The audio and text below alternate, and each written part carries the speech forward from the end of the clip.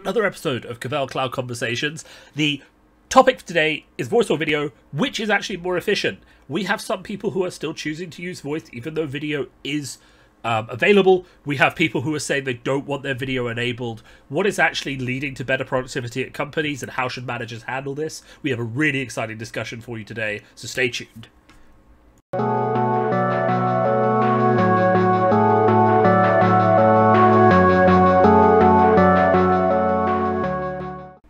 Alright, so back again with my colleague Patrick, experts in communications, to talk about communication, I guess. One of the things that came up on the last podcast, which we both found quite interesting, was just that discussion about how conversation, even within an office environment, has changed from spiderphone, desk phone, voice, video, into the metaverse. But one of the things we thought that would actually be worth discussing more is that change from voice to video, and whether actually everyone is happy with that. Because I know I've had quite a few conversations with companies that have said they're actually switching away from video because they find it's less productive. I don't know, Patrick. Say hello to everyone. Why don't you give us your initial thoughts? Yeah, good afternoon, everyone. Yeah, I think this is quite an interesting topic, and we obviously saw that huge boom in video conferencing or video calling, or however you want to brand it, during the pandemic, the initial start of the pandemic, which was obviously so long ago now. And I think while I was doing the background research for this, I was thinking, sort of benefits of video, benefits of voice. Obviously, we're familiar with some. It really does depend. Who's sort of providing the information depends on how the benefits are spun. Yeah. If you're talking to if you're looking, I ended up on traditional voice providers' websites, and naturally they are towards the benefits of voice without video. Yeah. And if you end up on a video specialist provider, they talk about the benefits of video. So it did appear to me that it's quite a nuanced debate, and there are benefits on either side. Is that ambiguous enough? That is ambiguous enough to get us started. I think we'll get into it a bit more. So I'm just thinking about, like, voice worked fine for what we needed it to do. It communicated exactly what you wanted to say. You said it very clearly, but there were issues, right? The issues: I interrupt you all the time because I can't see if you're about to say something. Can't tell if someone's trying to talk when they're on mute, and there's just silence on the line. You know, you kind of like a disconnect from what the other person actually looks like, I guess, interacting with them. What are the other problems with voice? Yeah, well, I mean, it's not so much the problems with voice, I suppose, although all of those problems that you've listed are issues. It's more the additional benefits that video brings, and they obviously correspond to a lot of the things that you were talking about. You get those visual cues, and I hate to continually go back to the pandemic because it was so long ago, but I think a lot of that sort of boom in video was if you weren't seeing your colleagues in the office, then you wanted to see them virtually. So there was this huge rise in demand for actually being able to see other people. Now, as we move back to hybrid working, or working from anywhere, or working in the office, and whatever that might look like for businesses of different sizes, probably the relevance of actually seeing your colleagues every time you need a call or need to talk to each other is significantly less relevant. And I think, as you were talking, when we discussed this previously, you were talking, it's a very strenuous medium, video, in terms of human interaction. That level of engagement, effectively staring at a moving picture on a screen, there's been a lot of studies about the sort of stress that creates for workers. And I think there are problems on both sides. Video potentially brings a lot of benefits, but also there are, and increasingly, I think the research is done now that it's being used more and more, about the potential issues and problems that it incurs. That's what I was telling you, is that when I went on a call, if I'm not the person who's leading the call, or I don't need everyone's eyes on me, unless there's a need for me to be seen, I very much want to turn my video off because I don't want to be perceived for that long. And I think that's a fairly common sentiment that we're seeing people respond to, is that it's not necessarily about even like having to dress up, or I mean, because that's just put on a nice t-shirt, right, for our line of work. It's more just about the fact that people can be watching, like, and that process of being in a public area where people can see you is something that some people find very tiring. Because it's one thing that came out during our research is that one of the things that very large companies were doing was trying to profile their employees and try and figure out where they fit in this whole scale of introvert to extrovert. It's one of the things that started this voice versus video conversation originally, is that we can't assume that everyone is super happy to be on camera, really wants to see people, is really friendly all the time. Just as much as we can't assume that people want to work in their box and never speak to anyone. And one of these companies was sitting down and just doing lots of surveys to poll their employees and try and figure out where those points of friction were, where people like, I don't want to do a call first thing in the morning because I'm very self-conscious because I haven't woken up, I haven't had coffee, I haven't, done all those things. But by the afternoon, I'm more comfortable. I could do a call and not worry about it. And I think there's lots of these little friction points that people are starting to realise.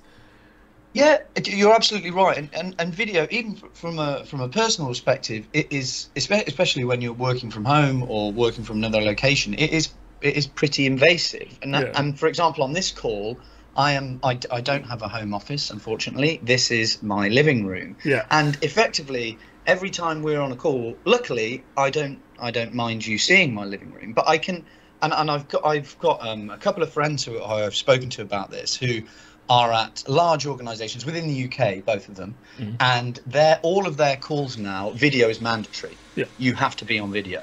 Now that strikes me as a real problem, and I'm not sure if it's enshrined in their contracts or whatever that is, but that strikes me as a privacy issue. If I don't want to, I shouldn't let you have to see my living room. That is actually very interesting, because I've heard that in America, some companies tried to make it mandatory, and I don't know if they were a legal firm or professional services firm, but there were the sort of people who know lawyers, right?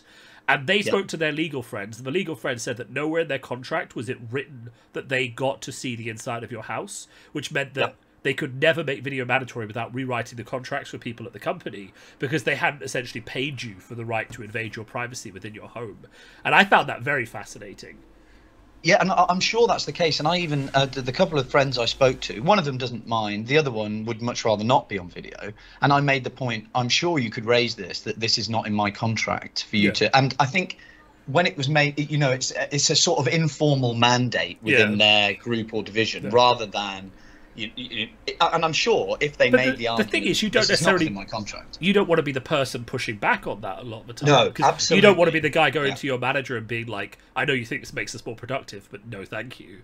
But I think it's kind of an important part of this conversation as we make this huge shift towards videos as kind of a default, that not everyone is okay with that, and I think that's very important to acknowledge, is that not everyone is okay with that, because. No, you're absolutely right. I would completely agree with that. And you mentioned productivity, and I'm probably preempting the questions here, but the productivity argument is particularly interesting, because you would think potentially you are more productive over video. You get, as you were saying, you get some of those visual cues, you get that sort of thing. But as I said, when I was doing the research, there've been lots of academic studies into this, and there was one in particular that I was looking at that came from Yale.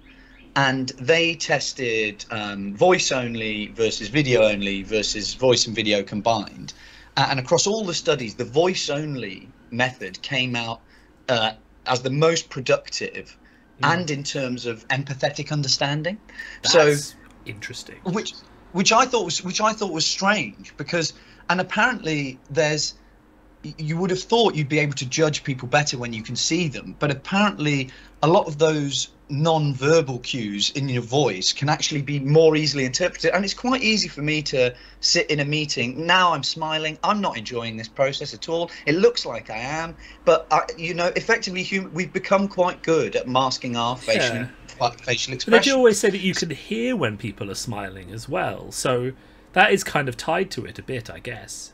Yeah, I would have thought so, but maybe that is potentially more difficult to interpret. But I found that particularly interesting, because I thought, in terms of productivity, you would have thought video, and obviously we're discounting all of those sort of collaborative elements that you can do on video in terms of screen share and collaborative work that you can't do on a voice call, which is potentially part of the argument as well. I think the productivity thing is very interesting for me around a few just different sort of angles. So on the one hand, I mean, we've got that very interesting stuff about empathy and how we communicate better, which I would have assumed was better over the video, but I mean, if you're saying it's not, we'll have to listen to that. It was Yale. I blame Yale. Outsource all blame to Yale. There's two things that spring to mind, two examples that spring to mind that I want to talk about from my own conversations in the past year. The first was from a very big outsourced contact center, so for sales. So you know the sort of organization. I need a sales staff. I don't have any. I pay you to be my sales staff, and your guys make 30, 40 calls a day, right? So people who call constantly, and originally they had video calls with their customers, so the people who are hiring them to do the sales. And they said that their weekly calls just became so inefficient, right? Because it wasn't just a quick call to catch up on stuff. There was always an added element of, because I'm seeing you, I have to interact more like socially than I would on a catch-up call. And it's like, oh, your cat wandered into the screen. Now we have to talk about your cat for 5 minutes. Oh, you're looking, you've got a new haircut. Like all this visual stuff that doesn't really impact business suddenly becomes, because you feel like if you're seeing someone, you have to break the ice. You have to make that conversation. So they said that for the monthly calls, for kickoff calls, still video, still want to see people face-to-face wherever possible, 100%. And then for the weekly calls, just only voice and with a strict time limit. And just so much easier to just get on and knock through the points. But the other thing that I wanted to raise on productivity is that the other conversation I had where someone was like, anytime we have a morning call, I have a nap afterwards. They were like, if I have a call that's more than an hour or 2 hours long in the morning, it exhausts me, and I just go straight to bed for half an hour, and I'm just like, that is not productive. Right? No, like, so if video is actually exhausting some people to the point where they're just like, oh, it's time for a nap, like we're in a very weird paradigm, right? Yeah, and we heard going back about, and I felt this was rather unfair on Zoom, although they did become sort of the poster boy, and it became a verb to Zoom. But you heard we had Zoom fatigue and all of that. Yeah. But yeah, I hadn't thought, and that's a really good point, and that is something I hadn't factored in, that effectively on video there's so much demand on attention, and there's so many potential distractions. And as you were talking about before, although my hair and my hairstyle very rarely is a source of distraction, the animals that are in the house, the cat occasionally comes in, that is a distraction. So you're right. And on the phone, that wouldn't be such an issue just over a voice call. And it's not to say that it's not a pleasant distraction or that it's not something that brings us closer as colleagues. It fulfills that role. Yeah. But when our focus is like really like quick catch-up meeting, removing those periphery things is actually quite, it makes it more efficient. So you can understand that logic, that it just makes it much more efficient in that situation. Yeah, absolutely. Yeah, no, that completely makes sense. Removing those distractions and sort of focusing that attention on the one sense, effectively audio, is potentially beneficial. Yeah.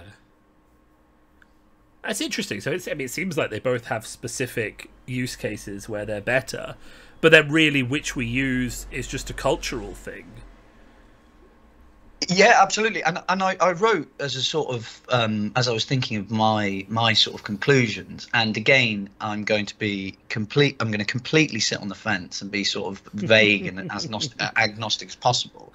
And it came back to the video in my friend's company being sort of informally mandatory. I think businesses should just enable flexibility for their staff. Yeah. If they want to do stuff on video, let them do it on video. If they want to do voice only, do voice only. It avoids, and as you said, people are very different. We've talked about personality types within businesses for decades and even longer than that, and it is exactly the same when it comes to technology. Yeah, people have different preferences, and personal and business preference should be the key factor. If your business thinks for a specific reason voice is better or video is better, they should still take into account the preferences of the user. I think that is the key thing, and that comes with all technology, I suppose. Yeah, and I think as part and parcel of that, which we've kind of hinted at, is that as a manager of people who are using these flexible technologies, it's not sufficient to just say to people, use whatever you want. You kind of have to have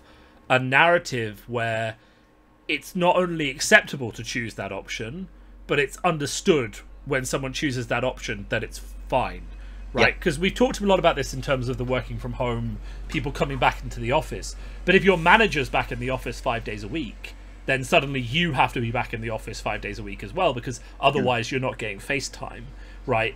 And there needs to be an understanding that even if you as a manager are super committed to video calling all the time, it needs to be okay and you're still really positively engaging with the people on the call who aren't on video, and making that extra effort to double check. Like, if someone never wants to be on video, just checking with them at the end of the call to make sure they've had a chance to get their bits in because they can't raise their hand, or maybe normalizing the raise hand function, for example, when people have something they want to say, so that even people who aren't on video can be like, actually, 1 second, I want to add in something as well. There are the tools here to reduce that friction and get everyone engaged, but it's kind of like a cultural decision.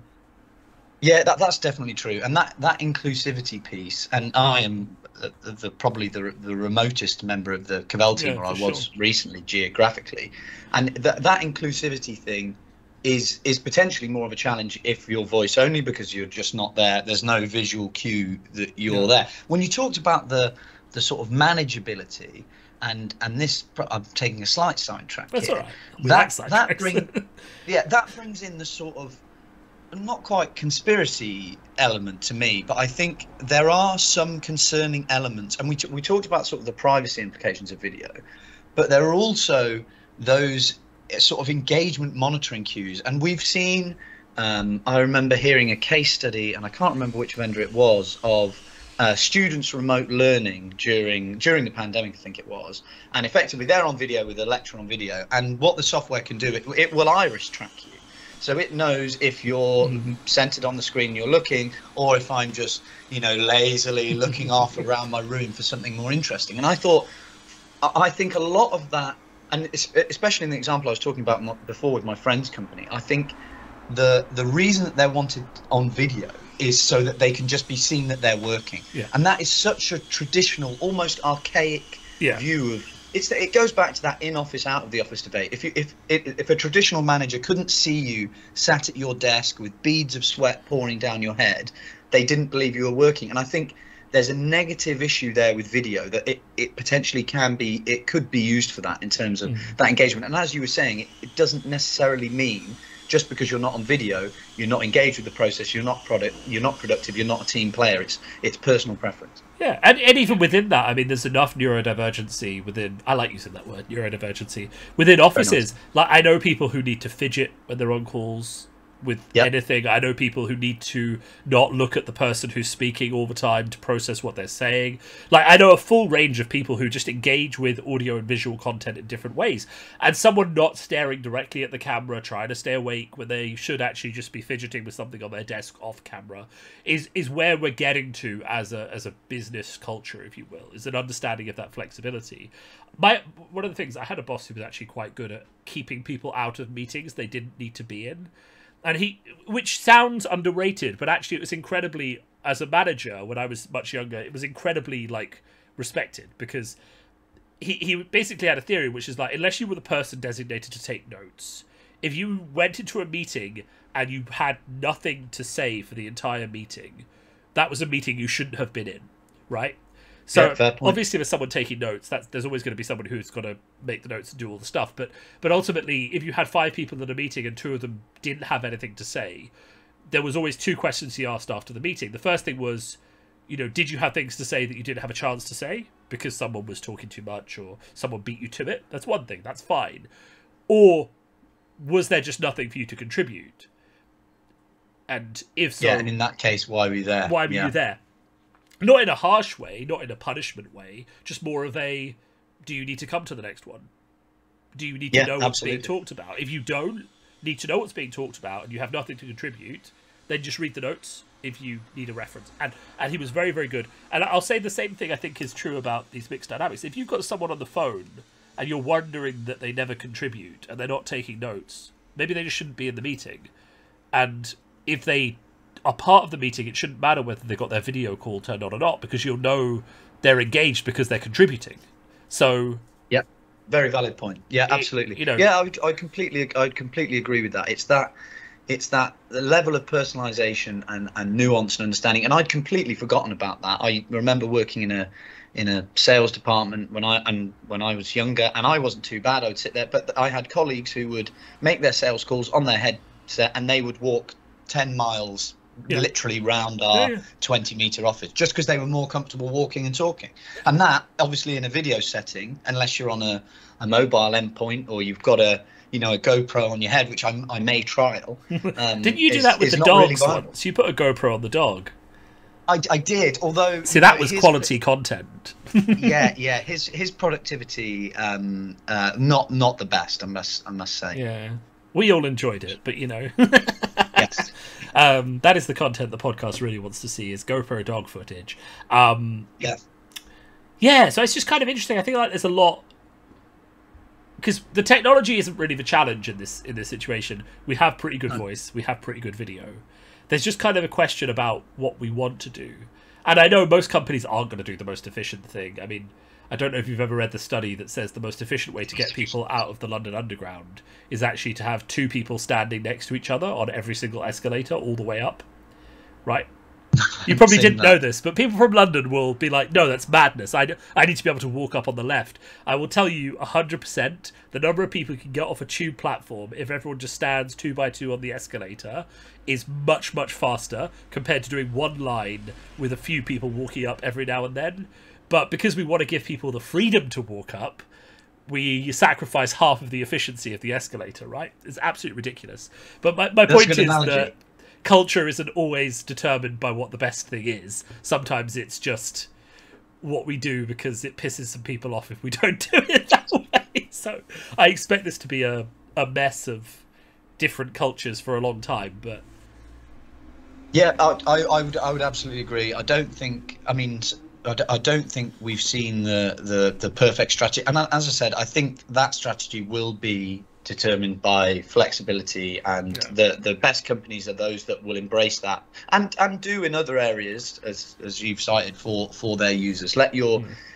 If you trust the people you've employed, which ultimately you should, then let them determine the most productive and efficient and comfortable ultimately way for them to communicate, whether that's voice or video or even, and we haven't even come across anyone who might not want to be a voice chat at all, and might just want to chat, might be incredibly efficient at their job. They can there's all sorts of different variants, but I think it's that level of flexibility and choice across the spectrum. I have met a few people who are only on Slack, they only email, they just don't want to talk to you, it's just not how they express themselves.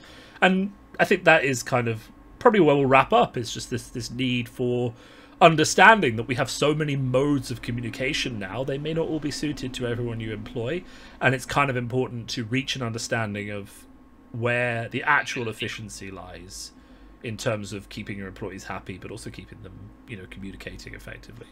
Yeah, completely agree. All right, thanks, Patrick. My pleasure. Thanks for having me on again. I've enjoyed it as always. Brilliant.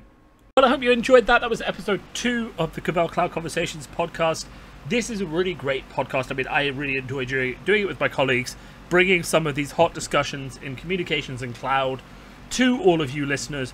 If you like this podcast, do like, subscribe, rate us on whatever site you're listening to this on. It really does help spread sort of the bandwidth and get those algorithms all working in our favor. And of course, working in tech, we know all about algorithms. Thanks again. Stay tuned for the next episode. We aim to publish every 2 weeks. So you should have some interesting content from us every 2 or 3 weeks, getting that sort of, fix of what's happening in comms and in cloud and that kind of thing. So can't wait to speak to you again. See you all in a few weeks.